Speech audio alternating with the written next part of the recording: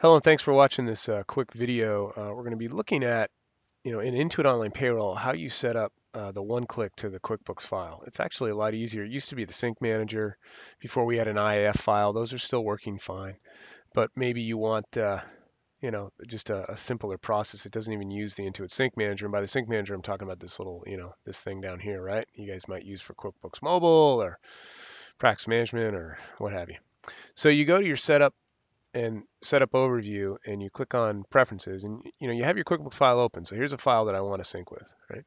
And then I click on preferences under export and you choose in your accounting software, there's three options for QuickBooks Windows, right? The IAF, which was the first one, then we had the Sync Manager one, which you have to set up within the sync in the file, but this one is just a one click. So you would just choose the one click and it's going to think for a while and then prompt. Now, first, it's going to have you install the one-click application.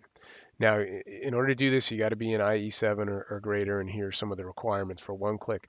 And basically, I've already installed the application, but what you would do is just if I go to my home page, here's what it looks like. I saved this one-click export.msi file to my desktop. I ran it, right? It installed it onto my programs and features list on the computer. And then, sorry, go back into IE here. And once you do that, then you click next. And it says open QuickBooks. In QuickBooks, so once you have that sync and the MSI installed for the one click, open your company file. If there's a password, enter it, return to the page and click next. You click next again.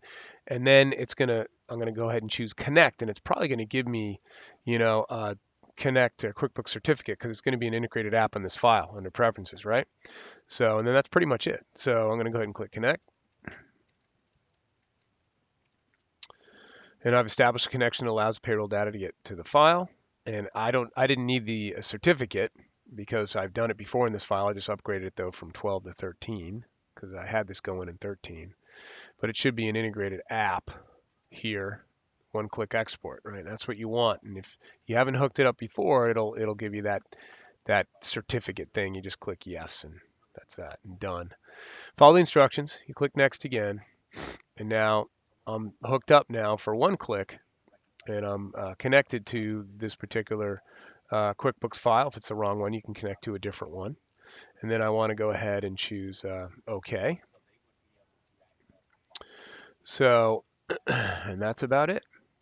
And then when I'm done with payday, at the end of payday, you're going to be able to export to QuickBooks, and it's just going to do it behind the scenes. And it'll dump the check into the register, for the particular employee, just be regular checks, right? So if Tom's my employee and these accounts come over. And I believe it's the same one click with the Intuit full service payroll as with Intuit Online Payroll. So I hope that's helpful there, and that's how you set up one click. Have a great day.